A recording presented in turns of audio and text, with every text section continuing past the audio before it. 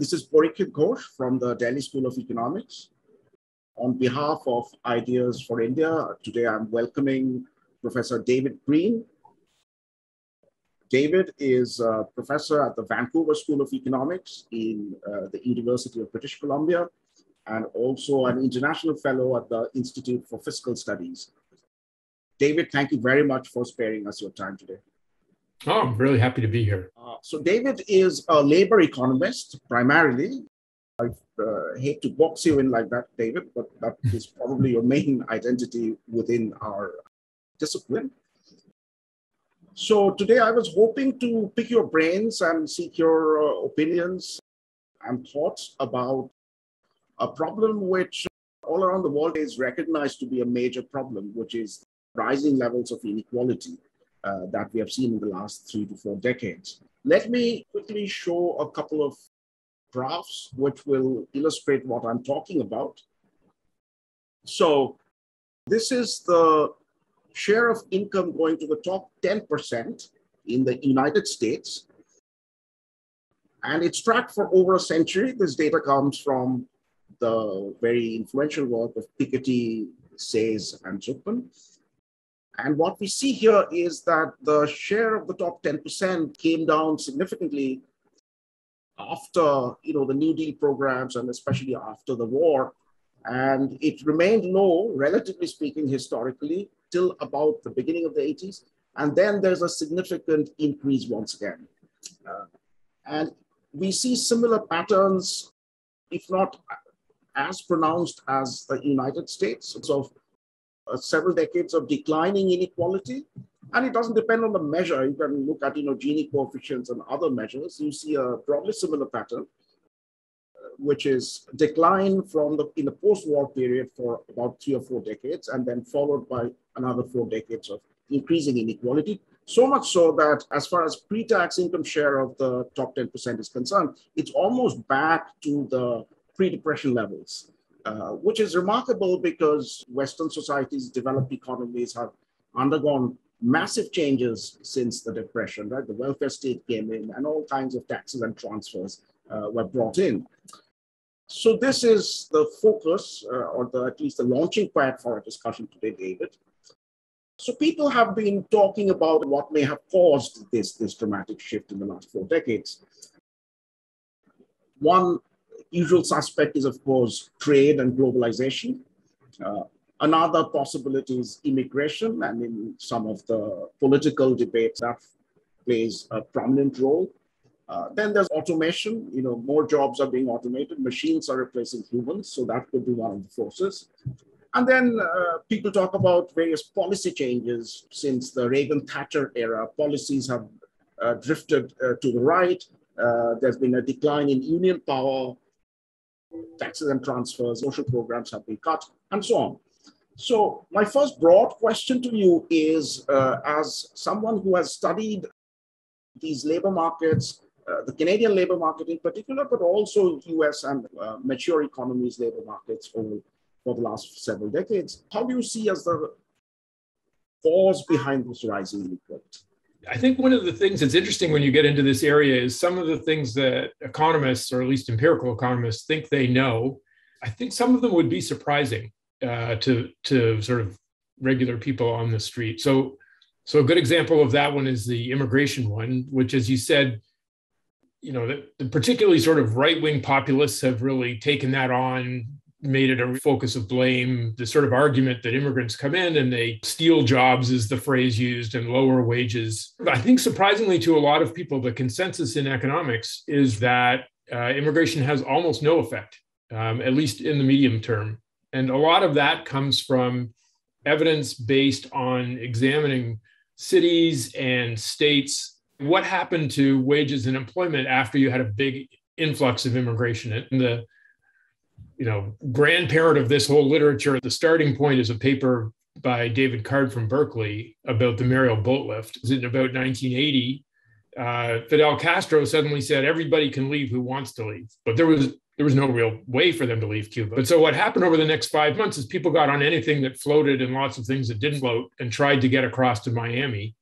And then from the other side, from Miami, came a flotilla of boats that picked them up. And in that 5-month period before Castro closed the door again, the Miami labor force increased by 7% in a 5-month period, which is astronomically large for immigration inflows. And then what David did was he basically tracked forward and said, well, what happened in Miami versus other cities that looked a lot like Miami beforehand? And what you find is in Miami, wages went down during the first year, but they recovered. And by about 3 years out, which really think about this is not very long out, but employment rates were back to where they were relative to the other places. Wages were back to where they were.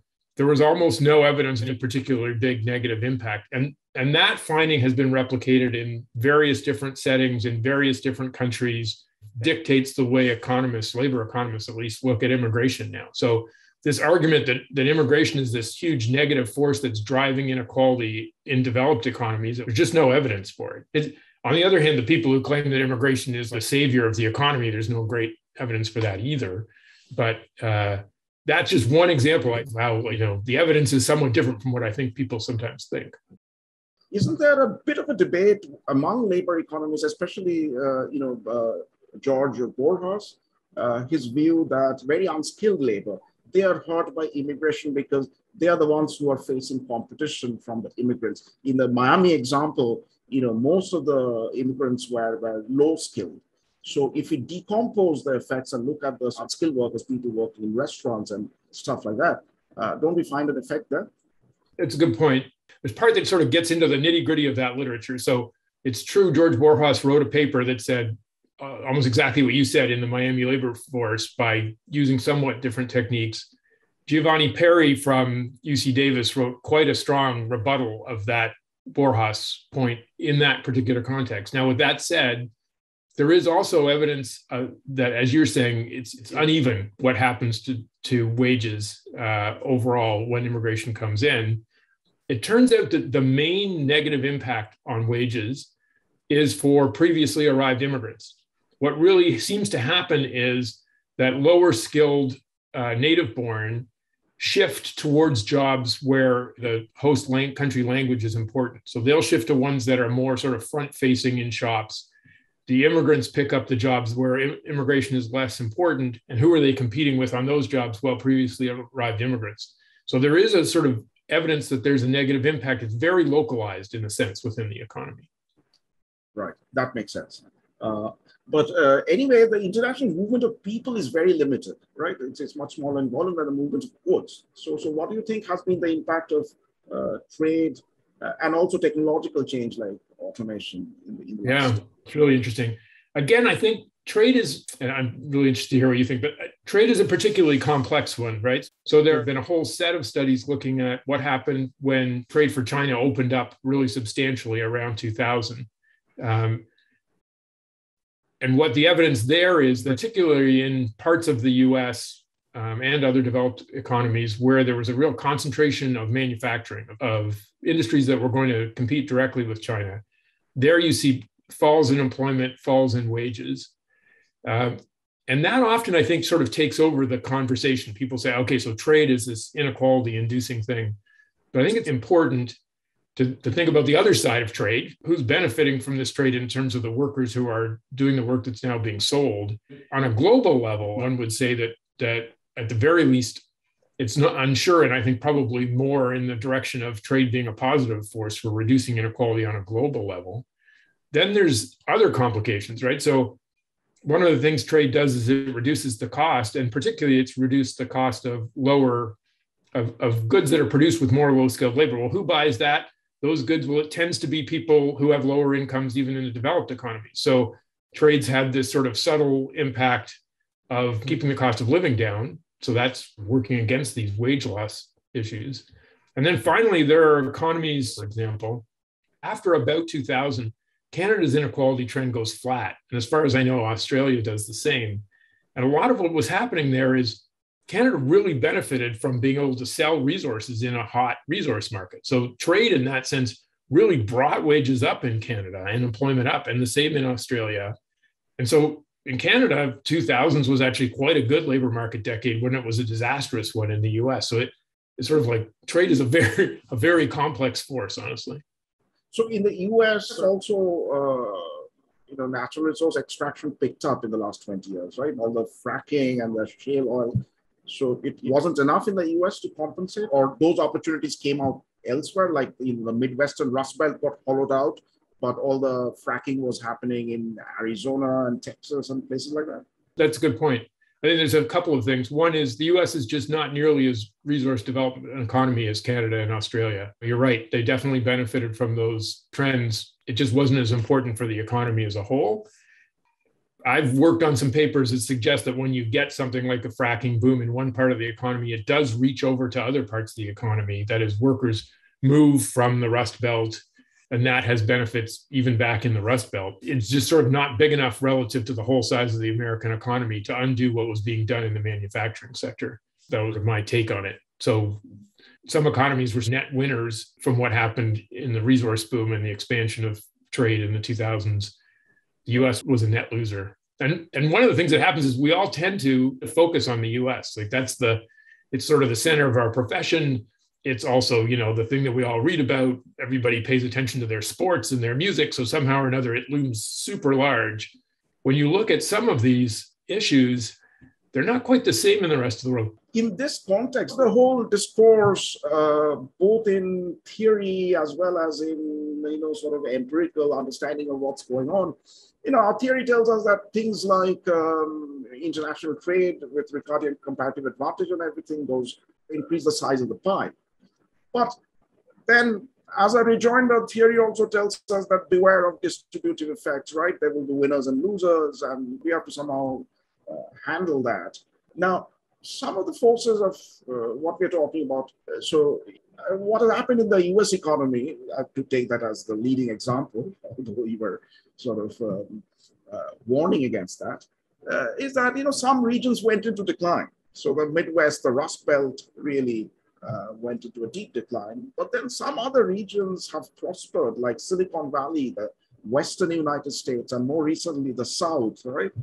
That's prospering and coming up. And I guess you see this reflected in voting patterns too, Democrat, Republican divide. Now, of course, in a frictionless world where people could reinvent themselves and move, right, from the declining regions to the prosperous, if they can move from the Rust Belt to the Silicon Valley and reinvent themselves from factory workers, welders to software programmers, then the distribution wouldn't be a problem. So my question to you as somebody who studied labor market for a long time, how much friction is there on these two fronts? Geographical mobility, people moving around to take advantage of the opportunities arising elsewhere, and people's ability to shift occupations, professions, reinvent their skills and so on. Those both are really important. My belief is there's very considerable frictions in both of those. I think one of the things that we tend to underplay in economics that I think most people recognize as obvious is the importance of communities. And so you get in these situations where people are not willing to make those geographic moves you're talking about because of the communities are so important. So there's an old literature actually that looked at the question of welfare magnets and do people move in order to go and get better welfare benefits. This was actually a largely US literature, but they looked at places where you looked right along a state border and you could see people living in, I think it was Michigan, where the benefits were not very good. And by moving like 20 miles, they could have been in Wisconsin where the benefits were quite good. And you see very little movement of that kind. And then when you go and talk to people and ask what's going on, well, the answer is really, I get a lot of support from my community. Like my parents take care of my child when I have to suddenly work an odd shift and somebody else gives me food. And so all of those things hold people in place. And that means that the kinds of Ricardian forces you're talking about are very long-term forces. And when we count the costs of trade, we should be taking those long-term transitions into account. There's an interesting example. Canada has a free trade agreement with the US. When that was first initiated, there was this sort of recognition that there would be winners and losers. And so they set up a fund, which was officially so that anyone who lost their job because of the trade would get retraining, would get money to be, moved somewhere else. And that fund was almost never used because nobody could really prove who had lost their job due to trade. So there was sort of this beforehand recognition, but after the fact, the inequality in impacts happened nonetheless. Right. Just as an aside, David, when this NAFTA was being signed, right? This is the early days of the Clinton administration. Remember that Ross Perot had a debate with Al Gore. Right. American television. I was a graduate student then, and it was fascinating. Public policy was being debated in such a prominent way. And Ross Perot said that jobs will disappear south of the border. He was referring to Mexico. Because that was a lower age economy, that jobs will disappear with a sucking sound, right? The folksy Texan way of speaking. And I was in an economics department and everybody just looked at him with contempt, of course. And I think the educated class in general. But I guess, with the last 30 years of debate about trade and some of the China shock and these sorts of things, maybe there's history should reevaluate Ross Perot to some degree, wouldn't you say? I don't think I'm going to put him on a pedestal, but I think you're right. I think it's very interesting because in the NAFTA debate on the Canadian side of the border, so there's a free trade agreement that precedes NAFTA by about 10 years. And then NAFTA then brought Mexico in and expanded things and everything. But in that original debate, there was almost no discussion about that distributional side of things. There was a set of people actually at UBC who were trying to talk about it. So like Brian Copeland was really trying to talk about this and get attention for this. But everybody else was buried in these models that you were talking about, where it's like, no, we'll make the pie bigger. Everyone will be better in general, and we'll figure out how to worry about any losers later on. And I think you're right that the economics profession as a whole has come to a greater appreciation of the importance of the distributional problems. And that China shock part of the literature has really, elevated Ross Perot, if you want, although I don't think they reference him very much. Strange, right? I mean, if you look at the standard international trade that we teach in our programs, right? This is mainstream lecture only in theory. And that tells us already that there will be winners and losers. There will be massive shifts in factor prices. If a developed country is trading with an underdeveloped world where relatively wages are lower, then it will have a wage depressing effect. It's somehow we thought that it was of second order importance. That we'll get to that later. Let's increase the size of the pie, and then that's of first order importance. And then there was this survey done by Arjo Kramer. Do you remember that? Sort of opinions of economists. Yeah. Kind of yes/no questions, right? And there was one where is trade a good thing or a bad thing? I think something like 94% of academic economists said yes. Today, if that question were asked to me, I would refuse to answer it. Yeah.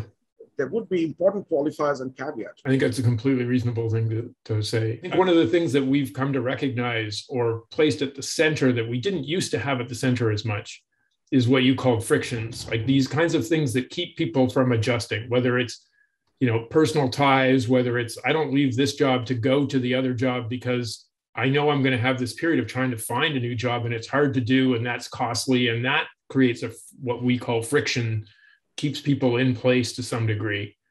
And there's been a whole set of models, not just in trade, but really in labor economics and studying labor markets in a big way, that's about, okay, if we integrate this idea of frictions, how does that change our view of how workers and firms interact? And it turns out to have really profound implications, including, as you're saying, a much more nuanced view of trade. Right. So these frictions and these distributive effects really, the lesson from the last 30 years is that we need to take them more seriously. Let me get to another issue, David. This inequality, which has come up in the last 3-4 decades, part of it is inequality among workers, right? So there's a higher college premium. Skilled workers are earning more and unskilled workers are falling behind, broadly speaking. And the other component of this inequality is that capitalists, the division of GDP between a labor share and a capital share, that has also been moving around. So let me show our viewers a couple of graphs. So this one is the real wages of workers at various education levels. The left panel is for men, the right panel is for women. What is obvious is that the most highly educated workers have actually done well so far, right, on average. People with master's degree and similar, they've had a steep increase. And as you go down the education ladder, the more flatter is the wage trajectory for the last 30, 40 years. And especially for the very low, less educated, less skilled workers, it has even declined a bit. And similar patterns for women. Wage inequality has gone up within the laboring class. But also, I looked up numbers about what fraction of GDP goes to labor as a whole, of all kinds, college educated, non-college educated. And that seems to be on the decline. So this figure is taken from the St. Louis Fed.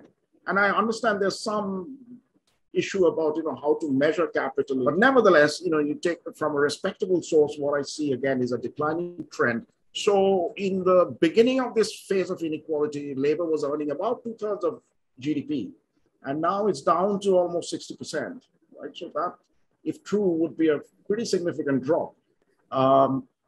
So how do you see this? Do you see both standing today as well as kind of looking into the future, that a big driver, I mean, of course, both have happened to some degree, but do you see the inequality, the skill premium as the more important part of it? Or do you see the shift of labor share towards capital to be the bigger, more concerning force?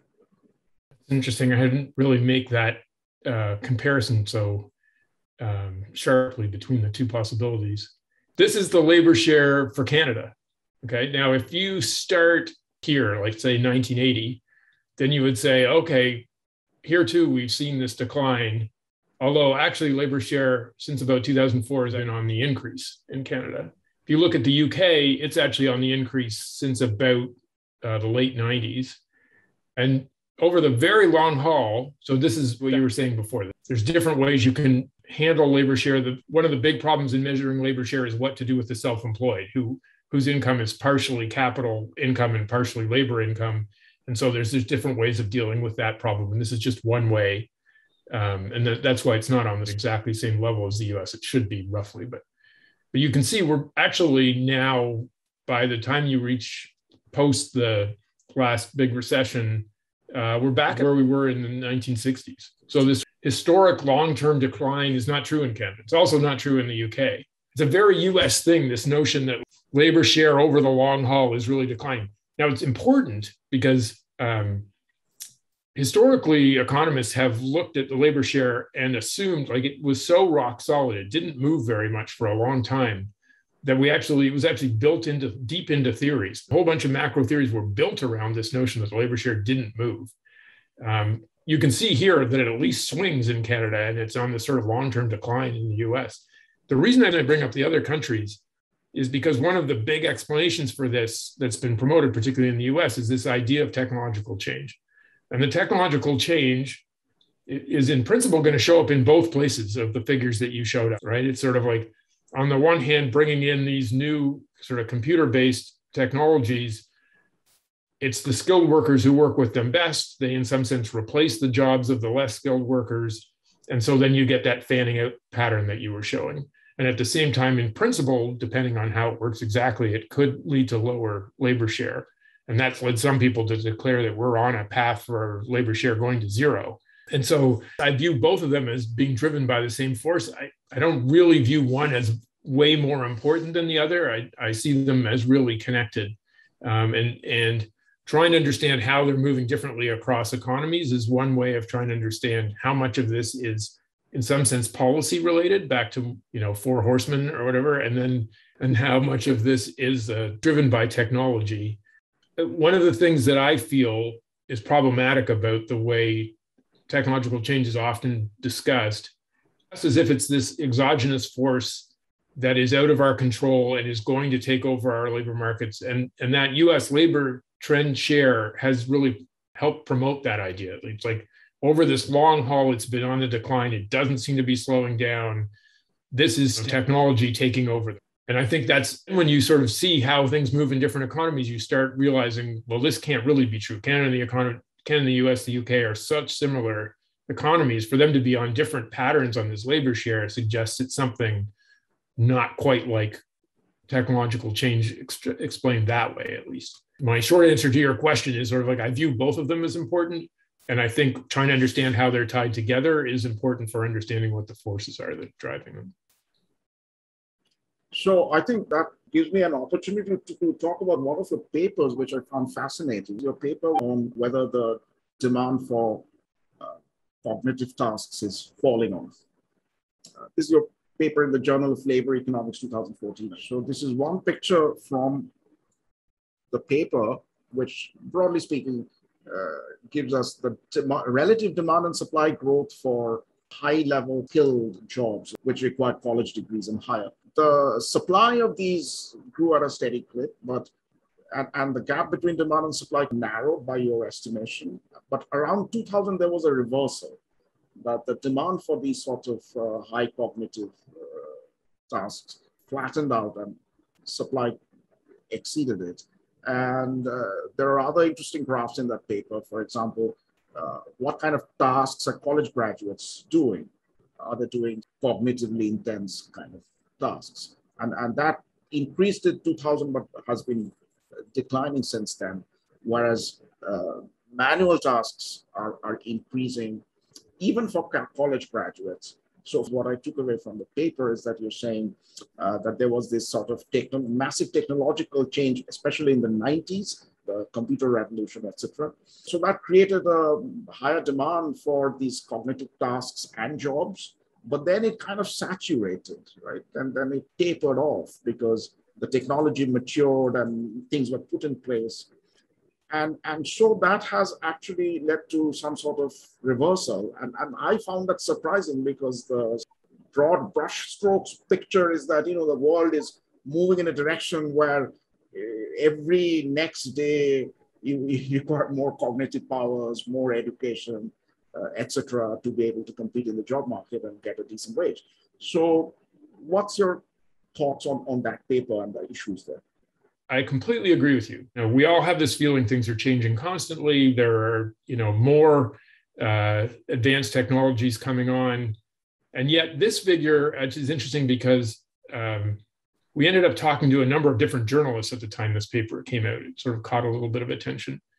And I remember talking to several of them who caught on this figure and they're like, yes, this is what's going on to my kids, right? My kids are graduating college and they're getting jobs in Starbucks. I thought the point was they were all going to get these great high-tech jobs and they were going to be, making money hand over fist. But instead, my kids are in these other jobs that aren't those jobs that seems like the university education was for.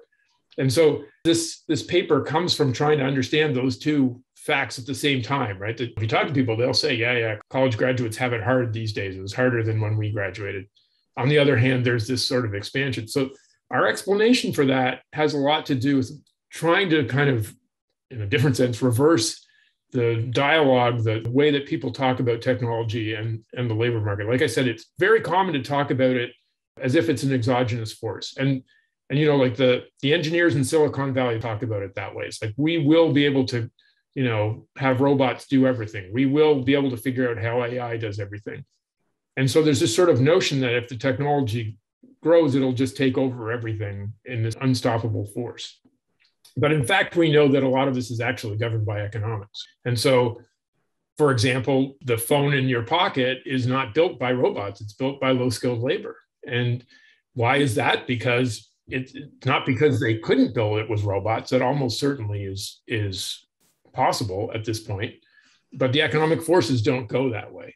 And in this case, what we're looking at is saying, okay, when these technologies came on, this really big overall technology, okay, this big notion of using computers for computing power for things, we had to really reorganize everything, right? You can remember times when there were more secretaries, for example. So you had to basically completely rewrite offices. You didn't just fire the secretaries and computers were in place the next day. Somebody had to come in, set up the whole infrastructure. There were people who were expert in how this would interact.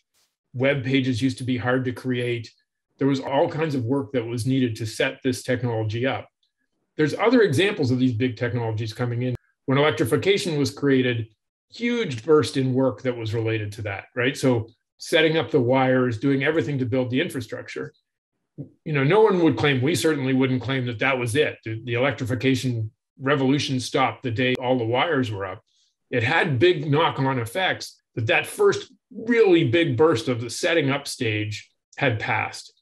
And that's the way we see this as well. It's sort of what the 90s are is this really big reworking of the whole economy. This is the US again, by the way. Having set that up, you now are in this situation where people were training thinking, okay, I'm going to be a software developer and this is going to be a high paying job. You get into the next stage where this is now done. We've automated some of the software writing. And all of a sudden you find that the demand for these skills is not as high as you thought it was. It goes down from the trend. And that's the point of this paper. It's like when you actually look hard at this labor market, back to your figure before, only the people at the very top now are doing well. If you figure you showed before where it was fanning out, if you looked at the line with the bachelor's degree in the left figure there and notice how flat that line goes after 2000, there's this sort of notion that the university educated have been doing so super well. Part of it has, but let's be clear, it's not necessarily a very big share of the workforce. The whole lower part is moving fairly in parallel. Bachelors are doing better, as you point out, than the really low educated, but not way, way better. And that was kind of the point of our paper. How can this be? How can we be talking about this thing that supposedly is really favoring the university educated, and at the same time have people talk about how their kids can't find good jobs coming out with a university degree?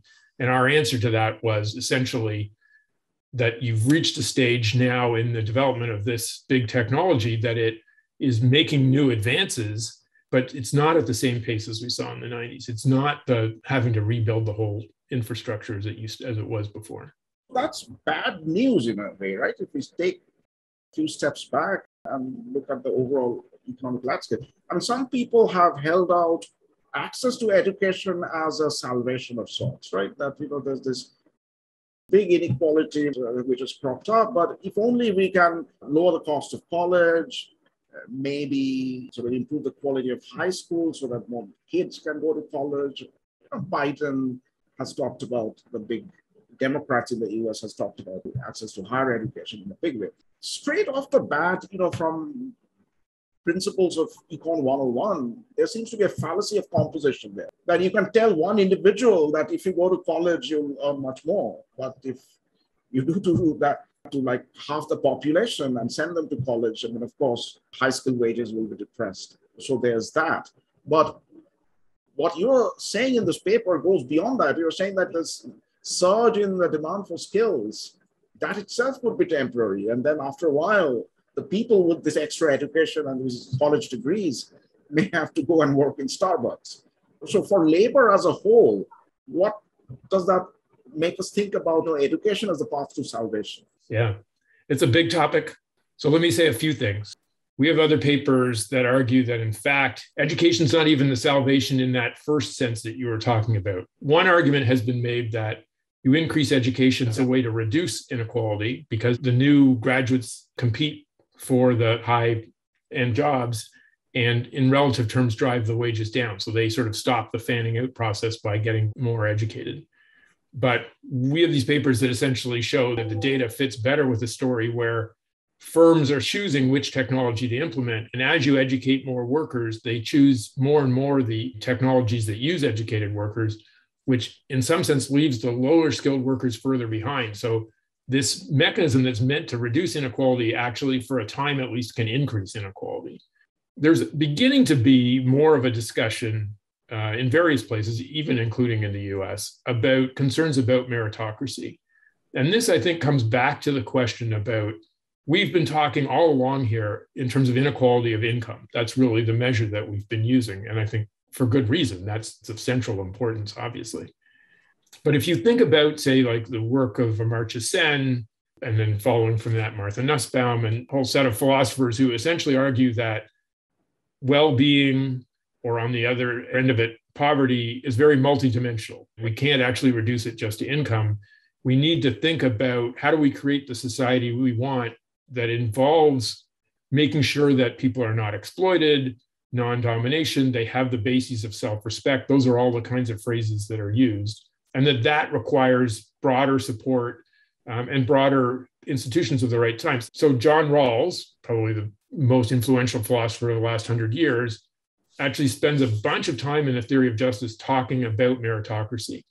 And he's very, very worried about meritocracy. And the reason is because he worries that if we create these hierarchies, those hierarchies in themselves are unjust. The people who are left towards the bottom without the higher education feel themselves to be less. They have less of a voice in the political sphere.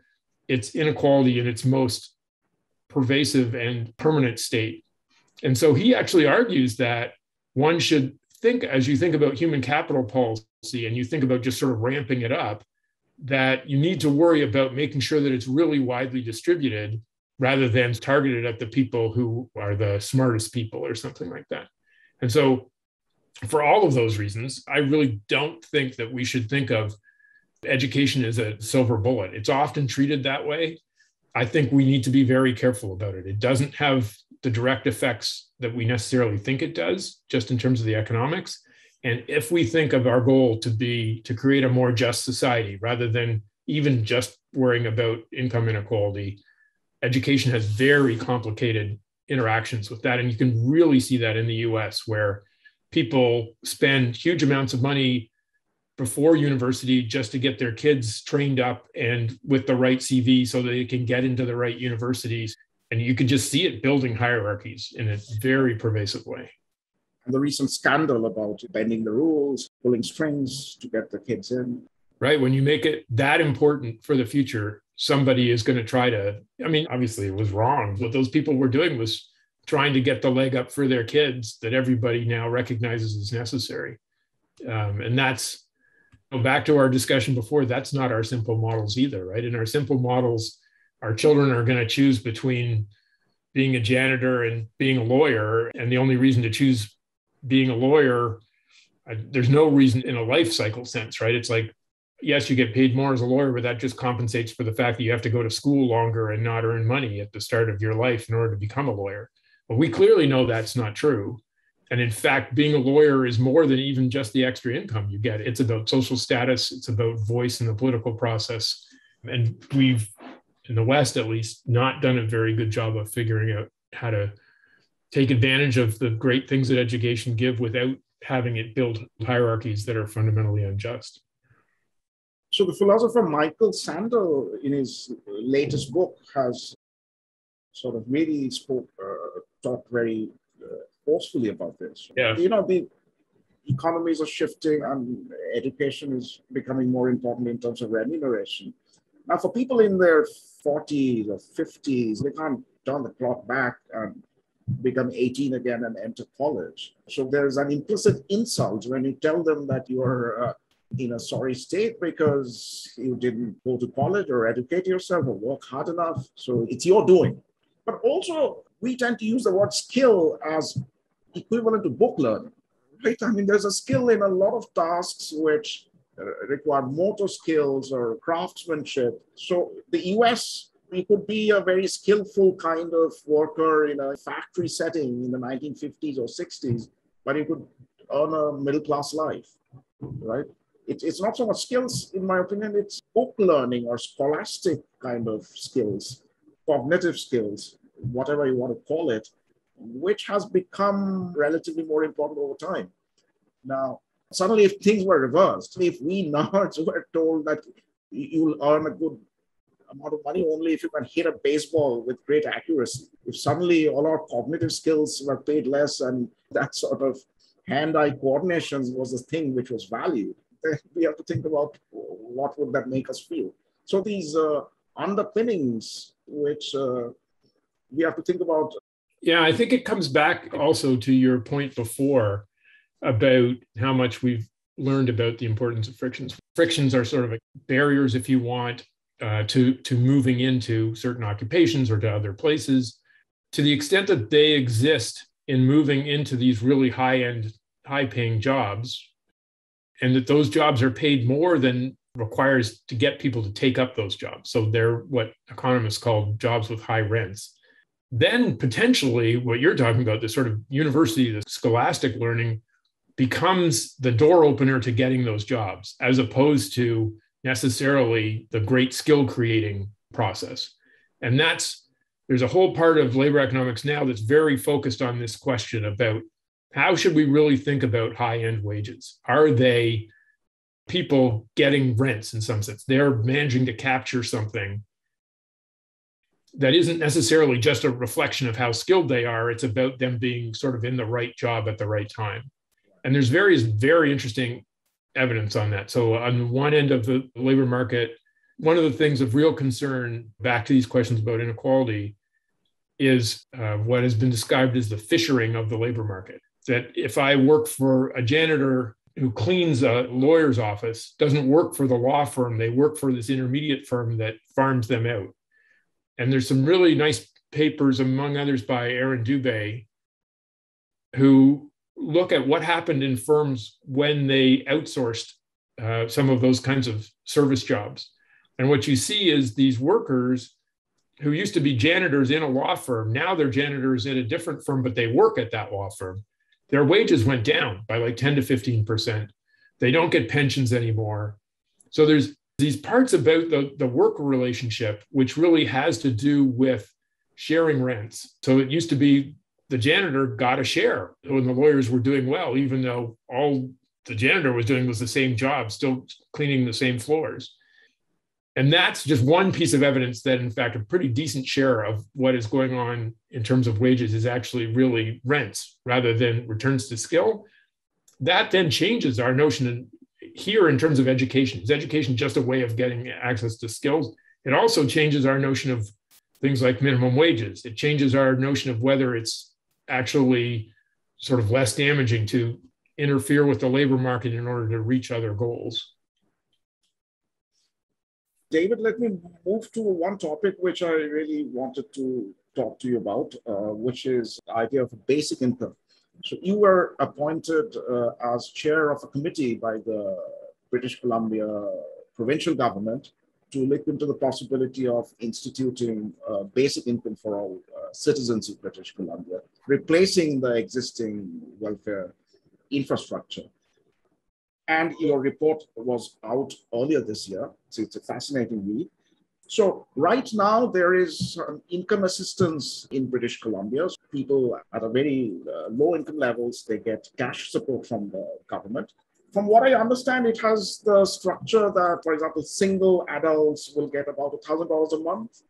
If they have some earned income up to a point, they have an exemption, so they can keep their entire check plus earn some extra.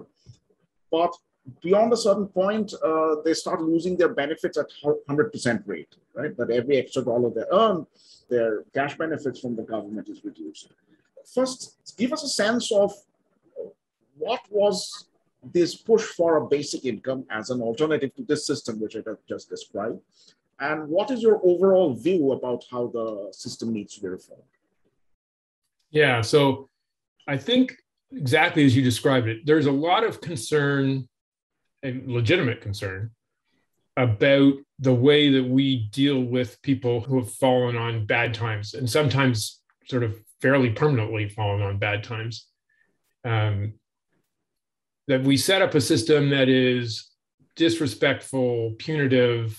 I mean, sort of Kafkaesque thing about that system is it's not only what you just described, which is you face 100% tax rate on any earnings, but at the same time, it's a very job search, job focused system. So essentially, once you come onto the system, then they make you search for a job all the time, right? It's basically the idea here, you should be working, you should be working, you should be working. And then they present the system to you that has 100% tax on any earnings that you make. And so in many ways, a very convoluted system. It's a system that does not treat people with respect. It gives insufficient amounts of money. And for all of those reasons, people have turned to the basic income and just sort of said, well, let's do the obvious thing. Let's clear all of this mess out. We won't make it conditional anymore on anything. We're not going to require you to search for a job, et cetera. We're just going to send people a check. What could be simpler than that? Problem solved, poverty goes away. A lot of what we did in the panel was to sort of ask, what happens if you actually try to design a basic income? What happens is you quickly learn that a basic income is going to be as complicated a policy as the thing that it's trying to replace. So for example, people talk about delivering a basic income through a tax system, and that's very common across countries. We just give it as a tax credit, essentially. So when people file their taxes, they get the money. In Canada, about 14% of people don't file taxes in a year. We found this out by linking death records actually back to tax records. So we were kind of like, well, how do we find the people who aren't how do we know who's not in the tax records? And then we realized, well, everybody ends up in the death records. So we could work backwards from the death records and find out who we were missing. About 3 or 4% of people are not known to the tax system at all. And they tend to die at least in the neighborhoods that are low income neighborhoods, et cetera. It's kind of as you would expect. And so that means if you're going to bring in a basic income, you have to develop this system that's about finding those people and where they are. The other thing about delivering a basic income through a tax system is if I lost a job in February of one year, I would have to wait till the following April in Canada to be able to tell the tax authority that I lost my job and get my payment. So you'd have to create a new system that delivered benefits within the year. Well, both of those things are what the income assistance system, the welfare system already does. So essentially, we'd have to go back and reinvent the welfare system. The second thing that we really felt quite strongly, and if we think about the society we want, what people want for each other to some degree is, among other things, a feeling of community, these sort of bases of self-respect, that there are the material resources, as we've been talking about income, but there's also the opportunity to form real attachments to other people, the feeling of support, all the kinds of things that come with community. And a basic income to us, the panel, which include Reese Kesselman, who used to be at UBC actually, and Lindsay Tedds. Our conclusion in the end was like, well, basic income basically says, I'm going to give you a check and wish you well. And maybe you're going to go out and form community. And maybe you're going to go out and find these resources that you need, except usually they're not very big checks. As we disassemble all these other things that potentially are the focal point for forming community, it's not clear we're moving towards a society that we really want. It puts a lot of emphasis on liberty and autonomy and very little emphasis on the notion of community as a central element. And so those two things together led us to the conclusion that if we didn't think a basic income was a good way to go, we figured you'd end up 10 years from now with a system that's just as complicated as the one you tried to replace, but with a different name, and 10 years behind on the process of trying to create a more just society with less poverty. So let me pursue that last point a little bit. So you're saying we need an alternative system than just writing checks to people, an alternative system which confers dignity on individuals and helps foster community. In the report, you talk about services, that government also has a duty to provide services to citizens, and that, I guess, would be linked to the notion of community that you're talking about. You also talk about security, that the poor are not the same. You know, somebody among the poor has lost a job, somebody has had an accident, so to treat everybody equally. And that, again, from an individual perspective, means that, you know, the assistance I'll get is independent of what fate I suffer or what my current state is, whether I'm jobless or whether I have an expensive disease. So I guess that is part of the reason why you're sort of somewhat negative on the idea of basic income. So how do the services fit in? What is the kind of services government can provide instead of cash that will further these goals, dignity as well as security of individuals? So two things. One is, I want to be clear, it's not like we're saying income is unimportant. It's not like we're saying, don't give anybody any income, you know, we can do it some other way. It's clearly a part of the process. So I think the clearest example for me is actually aging out of foster care. So in Canada, if there is a substantial problem in the family where there's a belief that it threatens the health of the child, the well-being of the child, the province will take that child out of that house and put them in foster care, so in the care of a different family who get paid for it. It turns out in BC, in our province, about 2/3 of the kids in foster care, age out of foster care at age 19, are Indigenous, even though they make up only about between 5 and 10% of the population. So what happens now is sort of a bizarre system. They're trained for independence. It's like they give them cooking lessons, they give them shopping lessons, and they essentially say at age 19, you're on your own. But we've trained you to be on your own, which is not something anybody does with their children. We don't suddenly say, the door is closed, you know, we taught you how to budget, good luck from here. What we're proposing instead is that resources are put into community supports. So essentially, when they reach 19 and they age out of the system, they would choose a particular community group, which would probably be related to their First Nation, to tell you the truth. They would get something that looks like a basic income, but it would be delivered through these agencies so that when they mess up, because all kids mess up, there is a place for them to go back to, and it's part of a community that they themselves are building.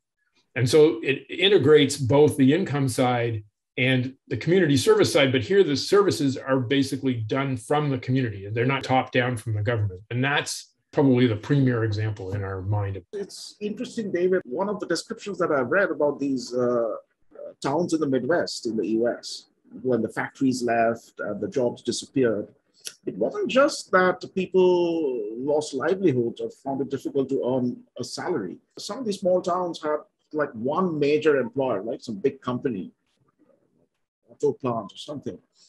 And they provided all kinds of public goods, right? So there was a public library, there was a public swimming pool, and these things were regularly maintained. And, there was a sense of community. And so once these companies folded up and left, these public goods also started decaying and disintegrating. And so people are without jobs, but they're also without these places where the community met and which created bonding.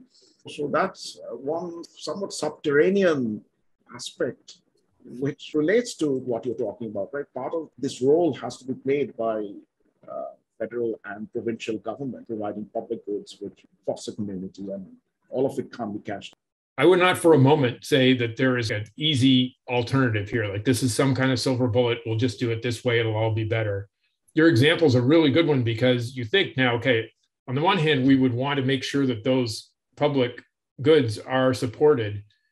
On the other hand, are we going to maintain libraries, et cetera, in places where people have essentially left? I mean, there is a sense in which, at least, in sort of the resource towns in the interior of British Columbia, when the mine goes, same kind of thing you're talking about, people leave. And in some sense, they should leave. Putting everything in stone the way it is now is not really the answer either.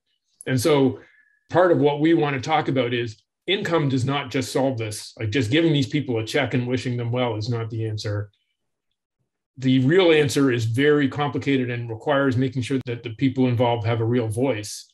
But there's not easy answers. I mean, you have to decide when to cut your losses. But, there are cities like Detroit, and that's a classic example. I mean, Detroit is not going to disappear anytime soon. Detroit has boarded up houses, decaying playgrounds and parking lots.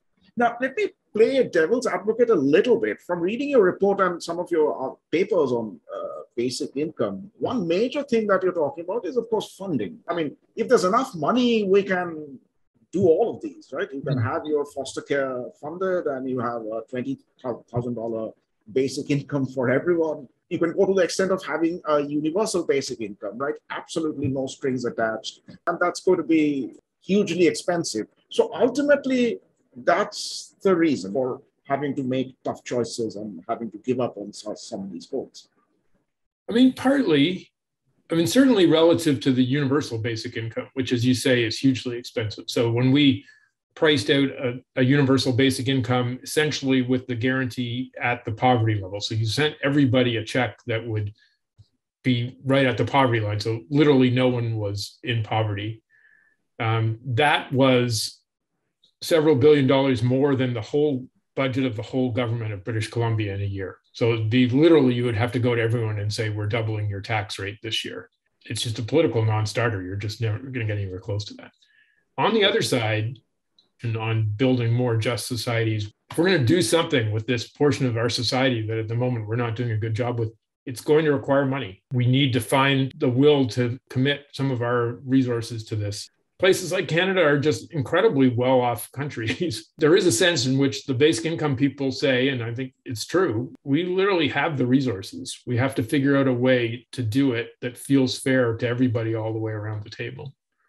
What about capital taxation? I mean, people might argue that capital has had it easy, partly perhaps because it's mobile, right? And so if you try to do something in British Columbia, the capital will go to Quebec or somewhere else. So that is of course, a problem. But from a justice point of view, isn't there a case to seriously rethink how capital is taxed across the world? Yes, I think there is a serious case. I don't think this is just a BC or Canadian perspective. If you think of Piketty's book and his argument about what's happened with capital share and how we need to tax capital, part of the empirical response to that book has been to say, okay, this returns to capital that you're talking about that are so excessive, a huge part of that is actually not the working capital, but the payments for land, the returns to land. And so to me, this is the low-hanging fruit. We know that it is something that doesn't distort the economy. We know that, for example, the people of Vancouver who bought homes have essentially cashed in a huge lottery ticket that they were unaware they were even buying. I mean, we're talking about house prices tripling over a span of 20 to 30 years. Like unbelievable amounts of wealth have been, in some sense, created. And we've not really set up a good form for taxing that. That, to me, is the place I would start with. It's sort of the thing that we know from economics. As you said, it's a very interesting debate about how much we can tax other kinds of capital. How mobile are they really? I think they're less mobile than in our theory. Like entrepreneurs who have new ideas don't move as easily across borders as one might expect they would in our models. But the economic theory is pretty clear on the other part. We can tax rents and we should tax externalities.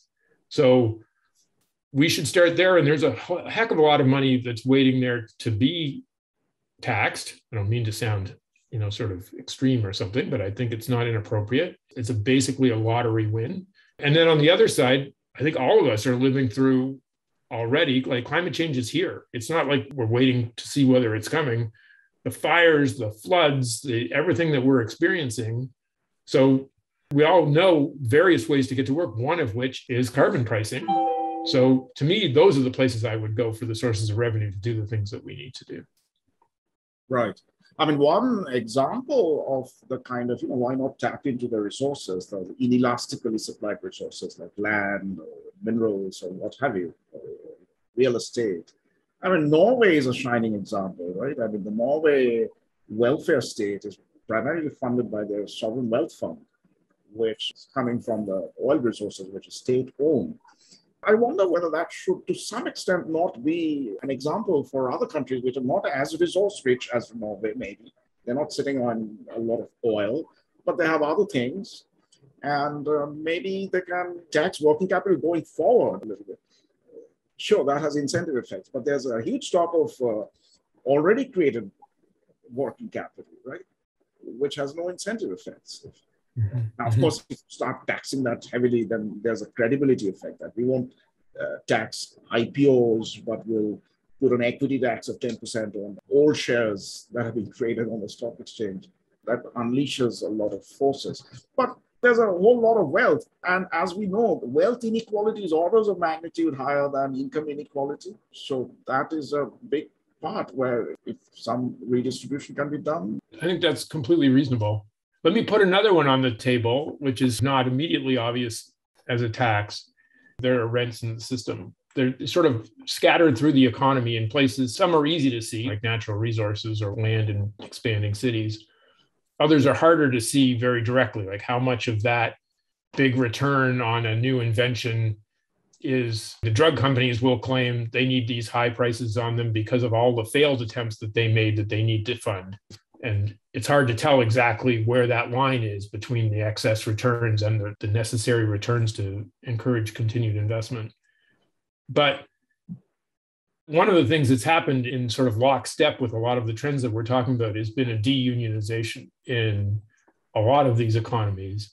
And one way to think about supporting unions is that you support workers to essentially go after the local rents that they see how much they can get is going to be disciplined by whether the firm can really pay it, and the workers will be able to see that. And we need to find better ways. So like the German kind of examples, in Norway, there's kind of examples where you set up sectoral labor unions.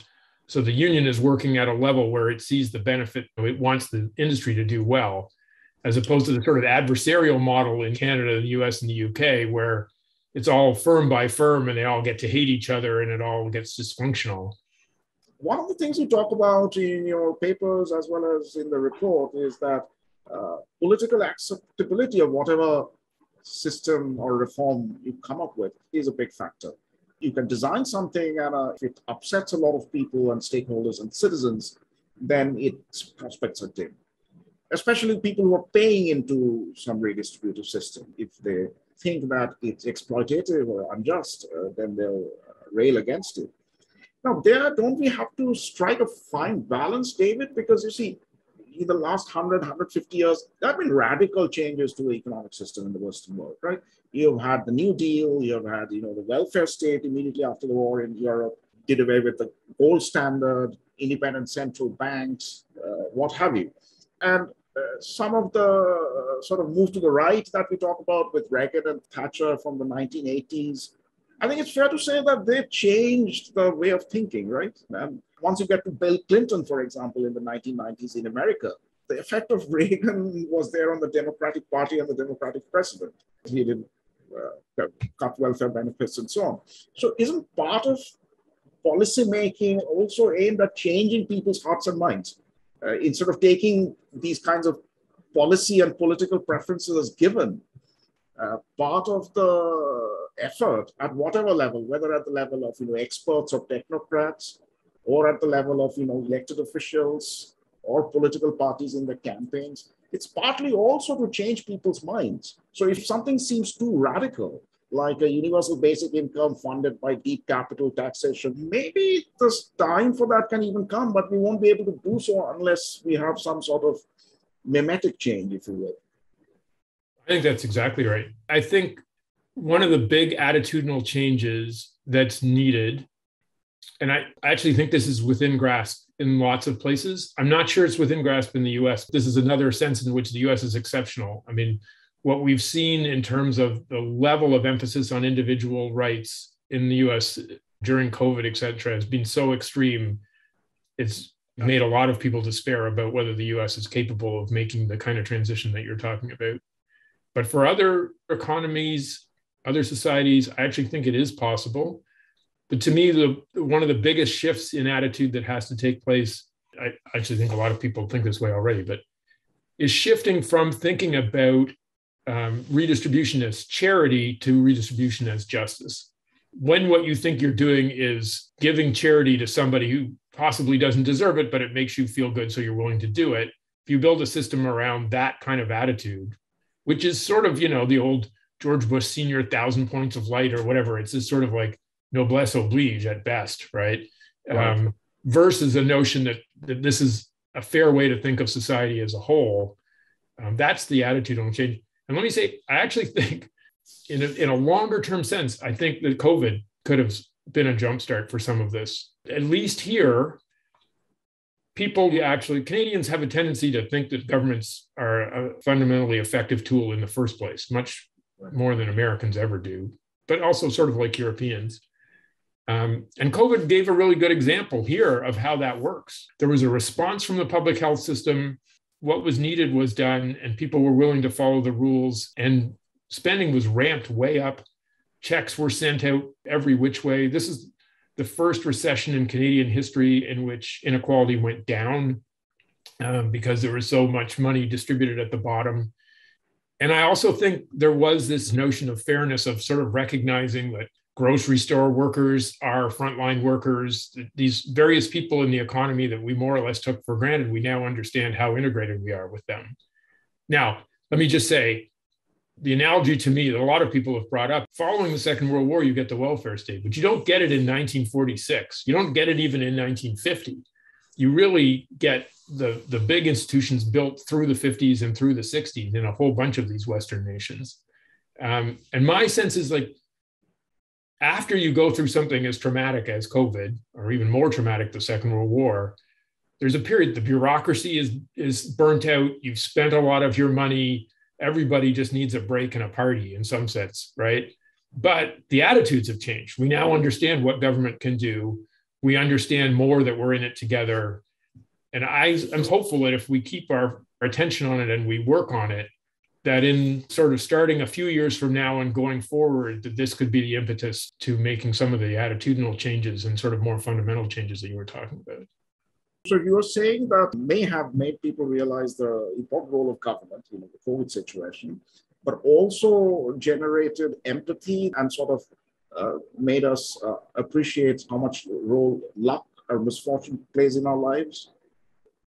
I think that's exactly right, because people could see some of the things that just happened in COVID. Like, I get to work from home, whereas the grocery store clerk who has to face people coughing in his face day after day obviously can't work from home.